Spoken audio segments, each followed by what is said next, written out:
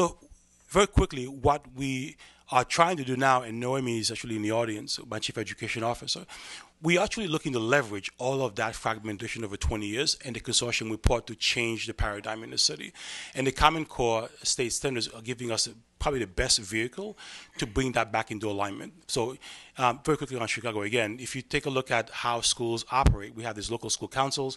We technically have about 680 different mini school boards who are basically managing schools and have the dollars from Title I and other sort of federal funding to push the instructional agendas in some schools. So the Common Core, the consortium report now is giving us quite a bit of leverage to bring coherence to the work P, of course, 12.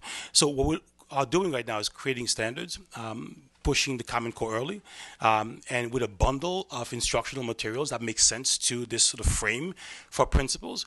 Great amounts of work being done to build capacity of principals and teachers to understand the entire continuum, looking at how we actually scaffold from early childhood all the way up to high schools.